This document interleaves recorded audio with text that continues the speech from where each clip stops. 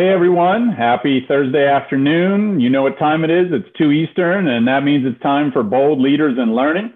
I'm Brandon Bustede, President of University Partners and Global Head of Learn, Work, Innovation at Kaplan. And this is officially our last Bold Leaders in Learning of the year 2020. And we couldn't have a better guest to round out the year for us. I'm delighted to have Dr. Jennifer Morton, the author of Moving Up Without, I'm blanking on the name of your book now, Jennifer. No worries. Moving Up Without Losing Your Way. Moving Up Without Losing Your Way, the cost of social mobility. And I apologize for that complete mental blank, which is always something that's going to happen, even to the best of us. It's a book that I had the privilege of reading this past summer because I was on a committee for AAC&U to recognize the best book for higher education as part of what's called the Ness Award. And so Jennifer's book was recognized as the Ness Award winner by AAC&U. And I would have to agree, all the books I read this year on higher ed, it was the best. So thank you very much for being with me today. And I would love to just have you start by talking a little bit about your background, and then we'll dive into some discussion about the book. Yeah. Sure. Thanks, Brandon. I am excited to be here. This is my first live podcast, I believe. My work focuses on philosophy of education, and what I've been interested in for the past few years is basically the experiences of first generation and low-income students in the college setting.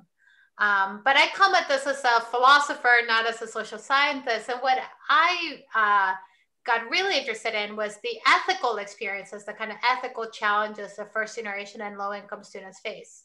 I got interested in this in part through my own personal background. So I grew up in Peru, in Lima, and I'm the first person in my family to go to college. I was raised by my working class grandmother, but I had a somewhat unusual upbringing in that some extended family paid for me to go to private school. So I was also going to the American School of Lima, one of the most expensive schools in Peru, and kind of experiencing this divide between my home life and my schooling. I came to the United States to go to Princeton, which further magnified this distance that I was already feeling from my grandmother and kind of the environment I grew up in the sense that Princeton was physically distanced from Peru, obviously. So I immigrated, but it was also just a very different environment than the one that I had been used to, although my private school experience had given me some hint of that kind of world. I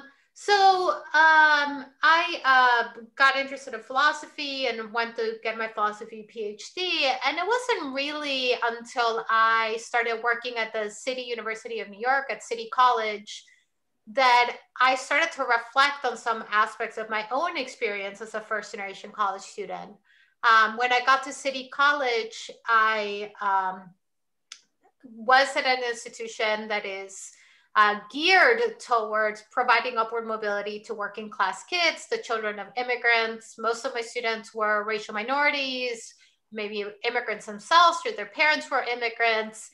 And it was through teaching those students and talking to them and talking about their stories that I kind of reflected on my own experience, and also had this insight that some of the challenges my students were experiencing were not just about academics or financial, although many of them had those challenges as well.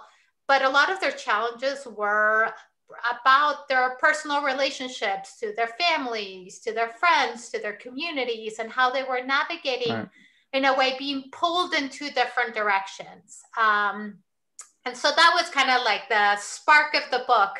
It was my experience teaching at the City College of New York.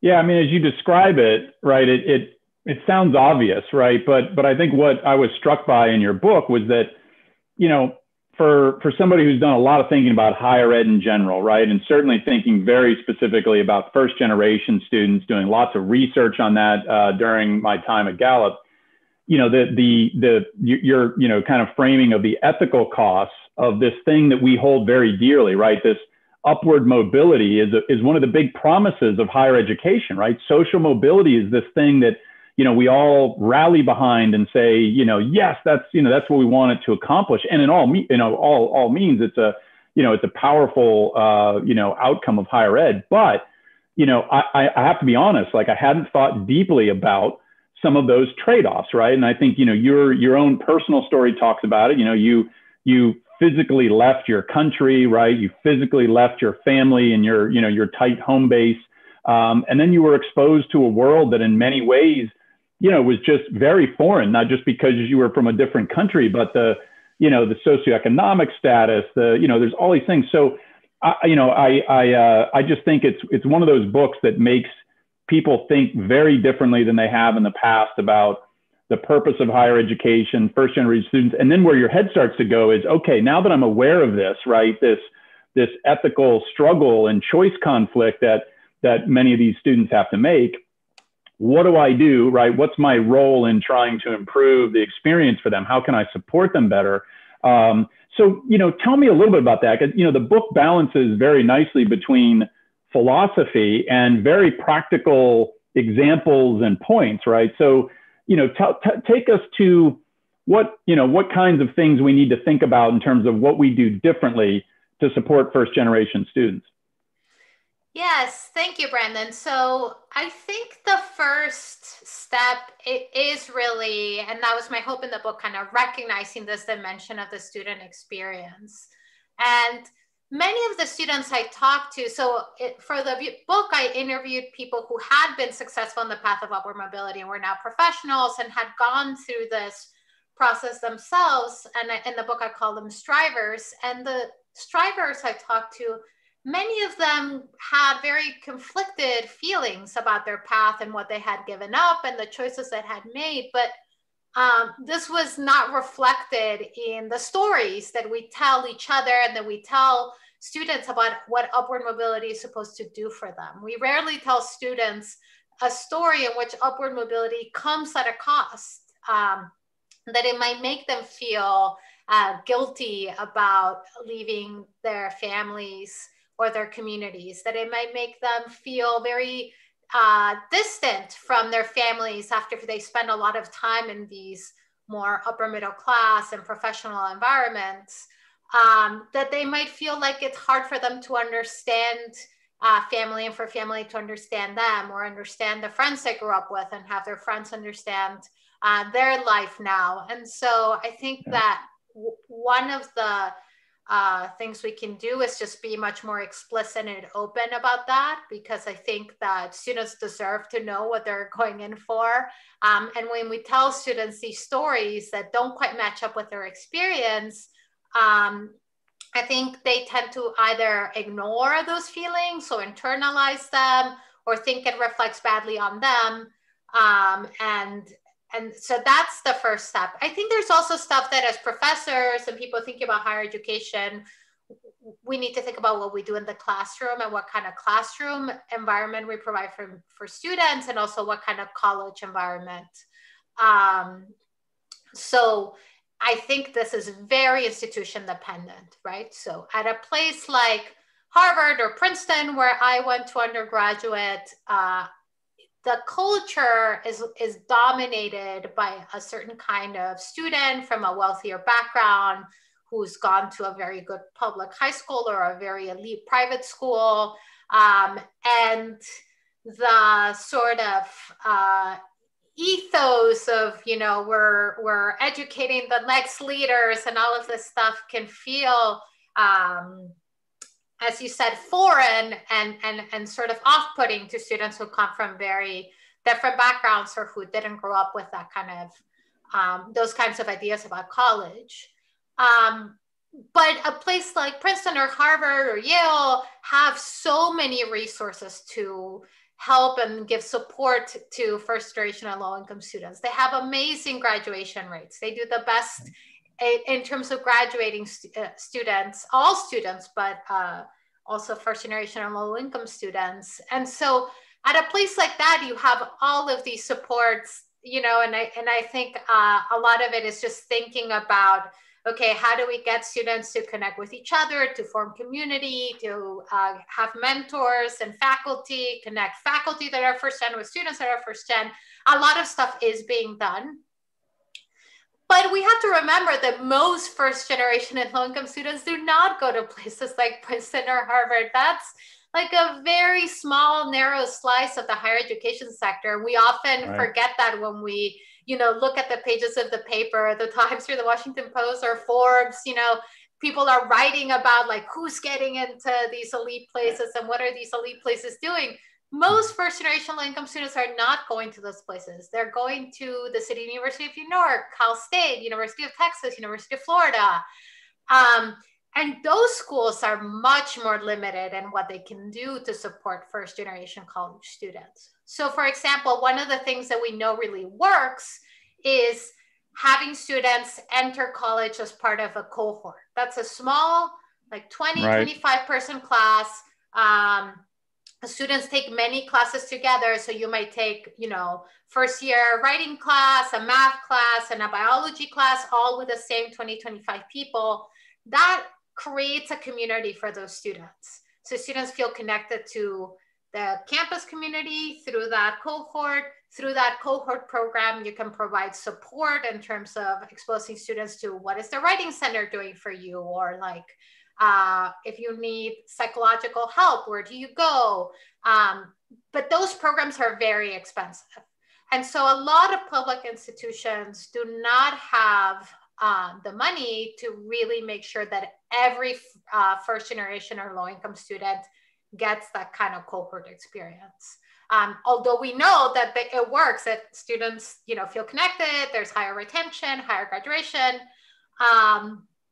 And so in some ways, like what we can do for the public universities that are educating these students is to some extent give them the resources they need to really do the support, evidence-based work that will lead those students to graduate and to have these high completion rates that are harder for a public university to achieve. Yeah, the idea of cohorts and certain support networks I want to come back to, because one of the things that your book prompted me to do was write an article about how higher education could start to think about serving the family as a unit of analysis, which is a little bit of a different take on kind of student cohorts or living learning communities of support, but in the same vein of, making sure there's a solid support system that doesn't just recognize the individual, but that, an individual can be more successful in the context of supportive relationships. And, your point, it's interesting, your book, it ties into other things that have been fairly prominent in, in the, recent literature of books out there, right? So I think a little bit about like Hillbilly Elegy, and, his description of going to the Ivy League, coming from, a very poor family, and a little bit of the, to your point about elite institutions, Tony Jack's book on the privileged poor. So like, you start to piece all these things together. And I think one of the big takeaways is just, we all need to have a more heightened sensitivity to and awareness of these particular challenges that first gen students are facing. And I know that sounds like such a simple, like, yeah, wow, that's not a great insight, but that was one of the big things that I really took away from this. And I think where it goes is, it can't just be a program, for example, that Student Affairs runs, or, a living learning community, or a singular service. I do think it comes down to one of the points you made about every single classroom, right? There is an interaction between a faculty member and their students. There's an interaction between students in a classroom. And if a faculty member hasn't taken the time to kind of understand the context of where his or her students are coming from, right? Not just to kind of know them academically, strengths and weaknesses, but like to get to know them in a way in terms of where they come from. It's almost impossible to address this in a way that is productive. And of course, there's ways to do it, in the classroom in terms of facilitating discussions and eliciting perspectives. But you talk a lot about the one-on-one time that you personally have had with students, and try to encourage. So, I mean, just tell me as a professor, right? How do you balance this in the classroom, right? And then how do you make that effort to sustain, regular contact with students in a one-on-one fashion outside the classroom? That's not easy to do. Yeah. Yeah. Thank you. That's a really good question. Let me kind of back up a little bit to something you say earlier, and then I'll return to this. I think the important point that I hope to highlight in my book is that the lack of certain social supports in our society, childcare, elder care, healthcare, we're seeing this during the pandemic, school, falls often on college students or college age young people, right? And so what I saw when I was at CUNY was that a lot of my students were playing these support roles for their families. They're the default backup childcare.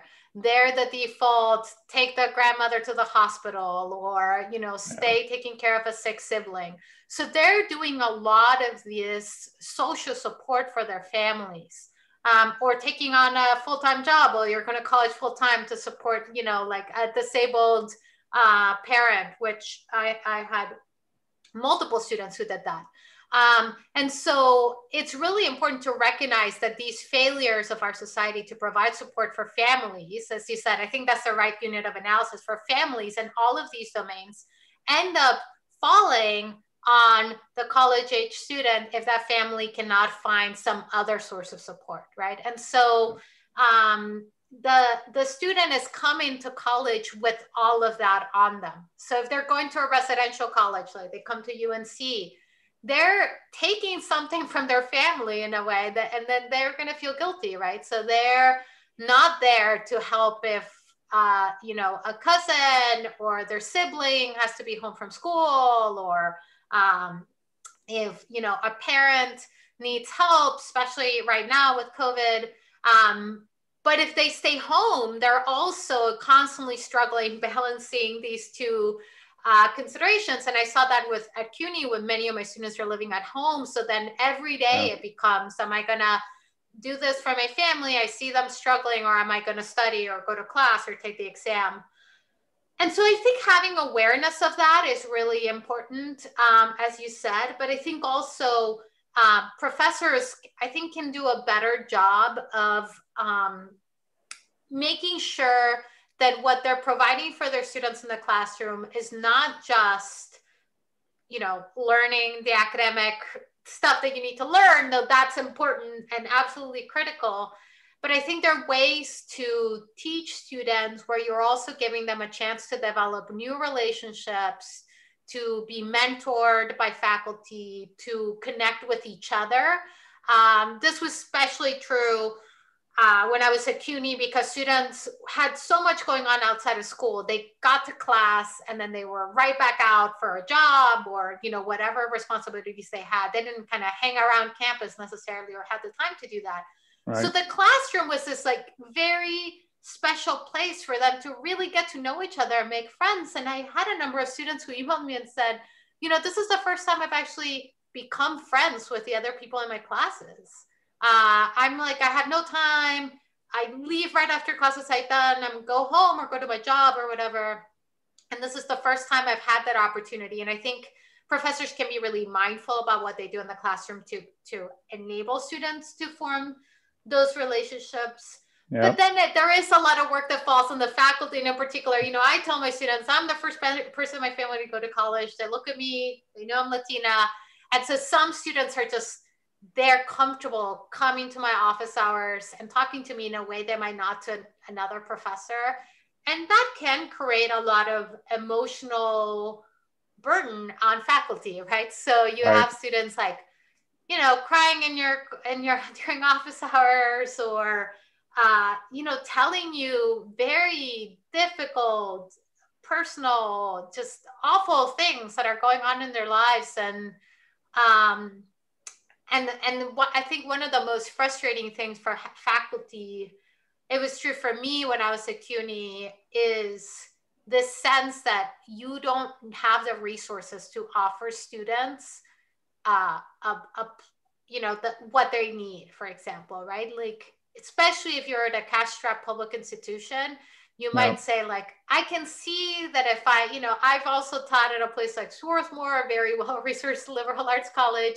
I can see that if I was at a different institution, I could call someone and you could get some emergency financial aid, or maybe you could get like a quick appointment with like a therapist, or, we could get you all sorts of resources that might be available. But in these public universities, it's really hard because faculty then feel kind of powerless about their ability to help students navigate those situations. But I think listening and being open, it's so valuable to the students. It just, even if you can't do anything, they just feel like somebody heard them, and somebody in a position of authority is listening to what they're saying and not, kind of immediately jumping to conclusions that they're not good students, or they're not motivated, or they're lazy, or, Right. whatever other stuff they might have heard from other faculty. And I think that can be really powerful. Yeah, I think you've mentioned a number of things that are really important, and of course, as you also noted, not easy to do, right? I mean, you as a faculty member can take on that burden of being a social respite for these students who otherwise don't have it in other places. And you're right too. Like, the other thing that jumped out in the book was that a lot of these students are in fact the kind of rock of their own family, right? Where their family is, leaning on them, relying on them, looking up to them, right? And so, it's just amazing all the different burdens they carry. I mean, it translates into some of the things you mentioned. I couldn't make it to class. Why didn't you make it to class? Well, it didn't have anything to do with, the fact that I'm lazy.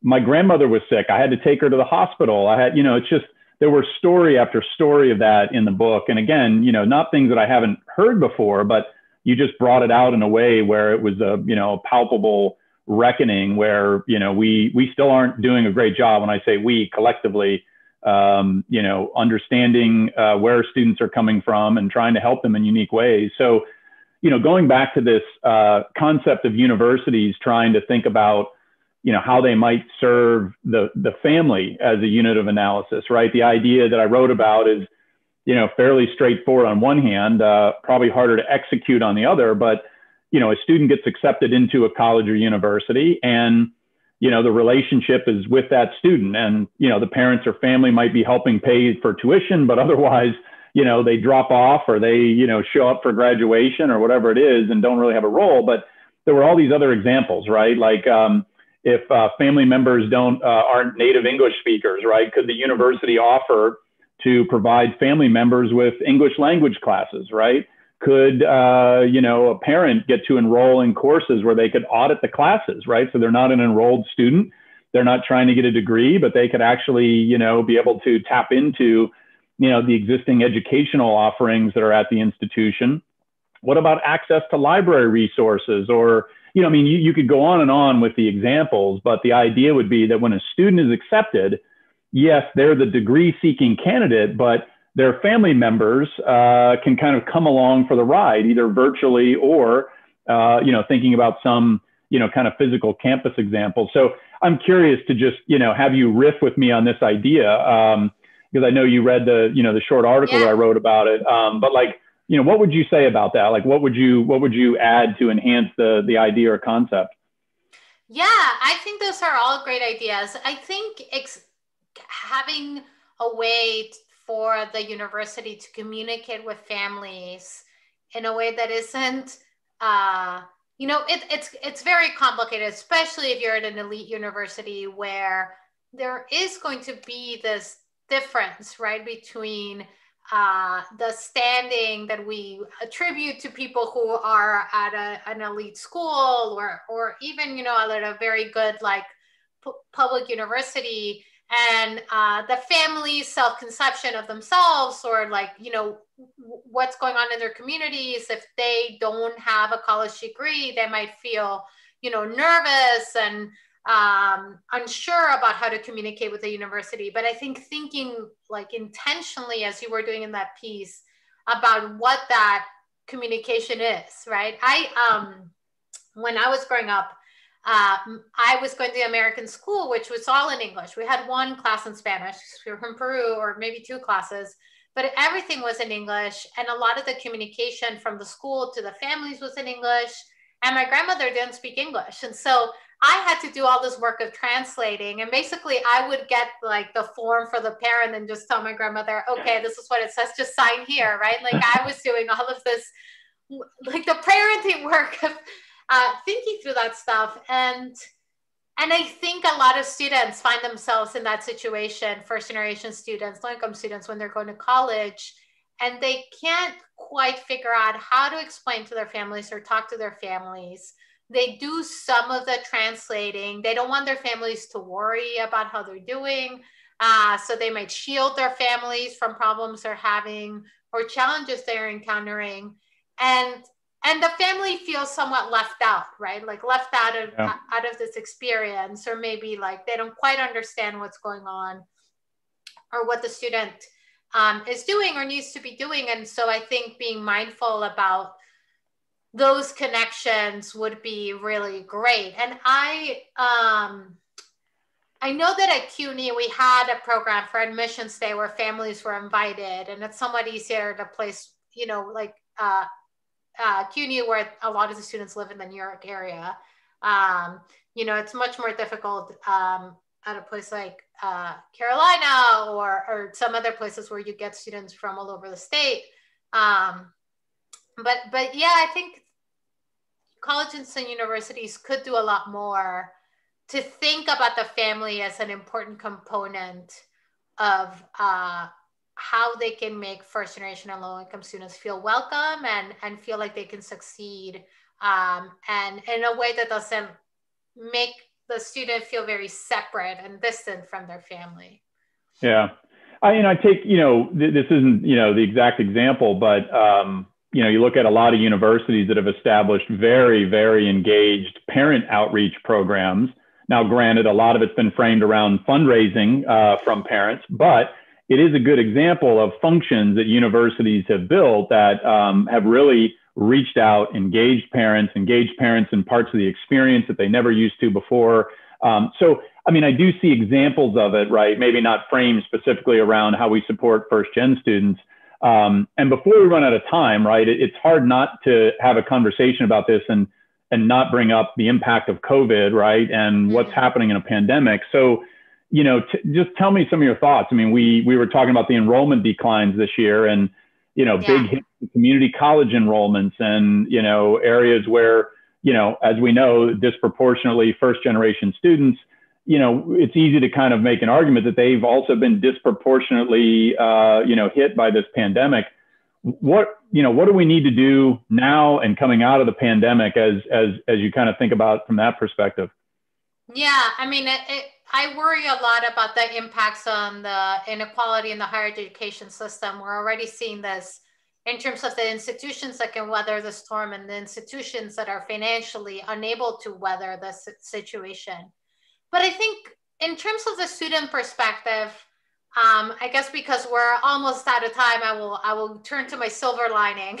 I think that this experience of being on Zoom and taking classes on Zoom has shown us the importance of the social and emotional engagement the students have with each other and with faculty, and how much that matters for students learning, for them being motivated. So I think there was a point in time a number of years ago where people thought that online education was going to erase inequalities in higher education and provide access to people from low income backgrounds. And I think we're seeing now that that's a flawed model. It's not to say that there's no place for online learning, but that the students come to college not just to learn some content. They also come to college to become a part of a new community, to become professionals who can hang out with other professionals and have friends who are in similar positions to them, and to be mentored by faculty and to be exposed to all of these aspects of college that they might not fully understand beyond academics. And it's much harder to do that over Zoom. We're all finding out, and students feel disconnected and disengaged. And so I hope that this will prompt us to value again this aspect of education. I also hope that it will make faculty rethink the lecture model of education where they're just commit, because it really does not work on Zoom. So yeah, those are, I think those are some silver linings. I think hopefully we'll come out of this with an appreciation for why having a discussion in a seminar room with 25 other people is a much more engaging and joyful way to learn than listening to a Zoom lecture and then, writing a short essay in response to it. Yeah, well, it's a good reminder that the best learning really only starts to happen when learners are emotionally connected to what they're learning, and a lot of that has to do with the human part of this equation. So, a good way to finish. And again, can't thank you enough. Congratulations on your book. For those of you who haven't gotten it yet, Moving Up Without Losing Your Way is a must read. I hope you're clicking on Amazon right now to buy it. And in any event, Jennifer, thank you so much. I look forward to following your future writing, and whatever new books are coming out, I will certainly be the first to read them. So with that, I want to thank you all for a great 2020 season of Bold Leaders in Learning. We'll be back in the new year. I hope you all have a restful holiday break. So thanks so much. And thank you, Jennifer. Thank you. Thank you, Brandon and Dan and everybody else who's involved in this.